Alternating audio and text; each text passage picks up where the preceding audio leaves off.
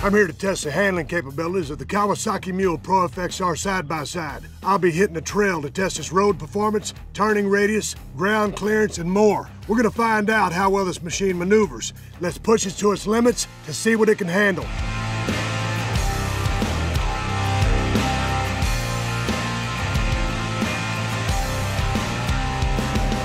That's what I call outstanding performance. Let's dig into what made it all possible.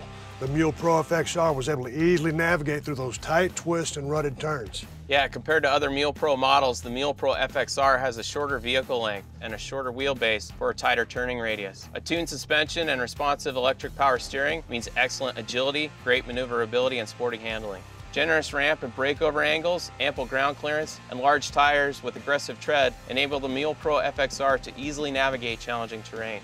And that's great for getting to those remote fishing, camping, and hunting spots. Now explain to me what's making all that power feel so smooth and responsive every time I hit the throttle.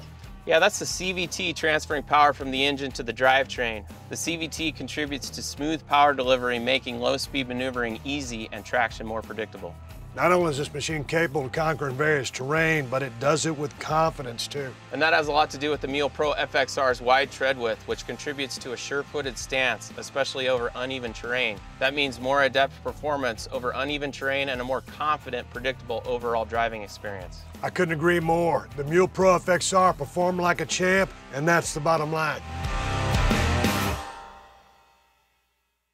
Find your freedom today at freedompowersportsusa.com.